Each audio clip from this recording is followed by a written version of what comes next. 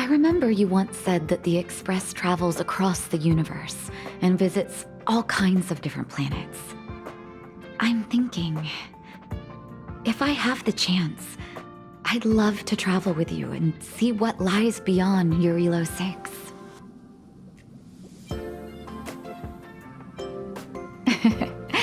That's nice of you. It's just people in the underworld still need a doctor. Still, I'm looking forward to the day I can join the crew. I'd like to see how other civilizations fight diseases, and what Belobog could learn. Of course, if there is a day when the underworld doesn't need a doctor like me anymore and everyone lives happily ever after, then perhaps there won't be any reason for me to go on the journey with you after all.